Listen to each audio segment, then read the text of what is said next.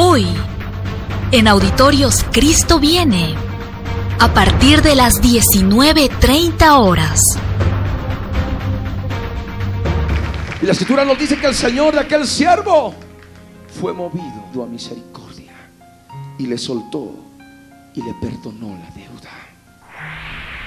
El Señor ahora ha de ser movido a misericordia por aquellas vidas que quieren pagar verdaderamente, que acuden a la paciencia del Rey, que vuelven a Él, vuelven a la presencia del Rey.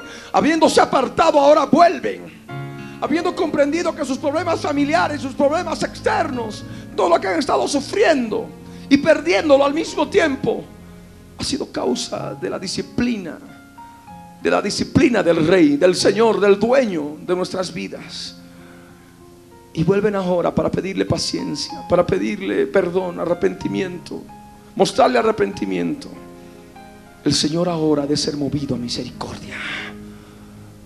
Y es más, no solamente te ha de hacer conocer su misericordia, sino también te ha de soltar y te ha de perdonar la deuda.